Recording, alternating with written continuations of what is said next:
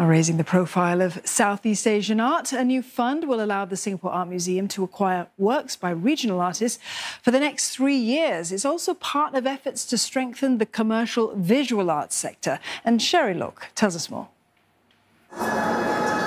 The hunt for iconic Southeast Asian work is on. Here at the C-Focus Showcase, the aim? To push regional art into the spotlight.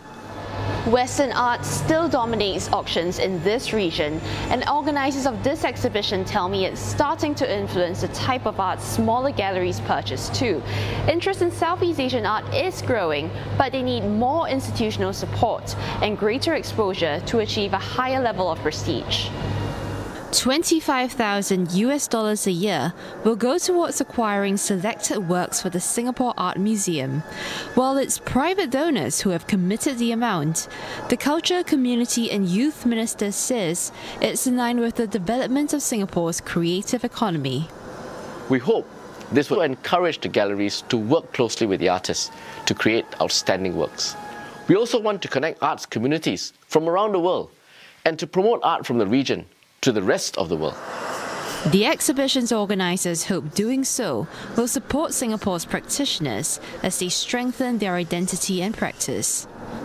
A lot of artists from our region are based in the Western Hemisphere, but at the end of the day, what they produce is really kind of going back and tied back to how they grew up, where they grew up, and their experiences as a child or younger days.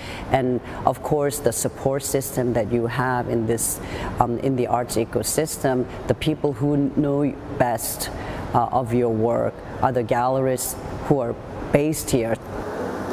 For local artists, C-Focus is also a chance to meet regional counterparts and grow from the experience. Definitely having shows overseas would be great as well, and any sort of collaborations between artists, not just like painters or fine artists, would be very interesting for me as well. The showcase opens on Friday and runs till 15 January.